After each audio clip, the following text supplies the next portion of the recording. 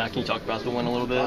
I thought we did a really good job at pushing the ball in transition and getting easy baskets. I thought we did well on defense as well. So when we're defending, we're at our best because it's hard to score on us with our length.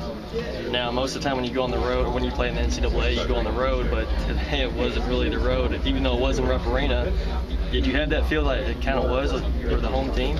Yeah, I mean, our fan base travels so well, and we're glad to have them around, but we try not to rely on the crowd, but you definitely can play off of it when you're making a run and playing off the crowd and the intensity, so we're just fortunate to have them along for the ride.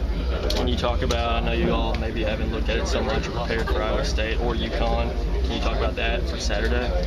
We're just excited whatever team wins. We just want to approach every game like the same way, so we're going to go out regardless of who we play and just want to focus on ourselves and get out and get the win. Thanks, man. I appreciate it. What did you guys maybe not do that you think you could do a little bit better, even though you won by so many points tonight? We let down on defense a couple times, especially at the end there. We didn't put hands up on shooters and just little things like that on defense because when we're defending, we're at our best.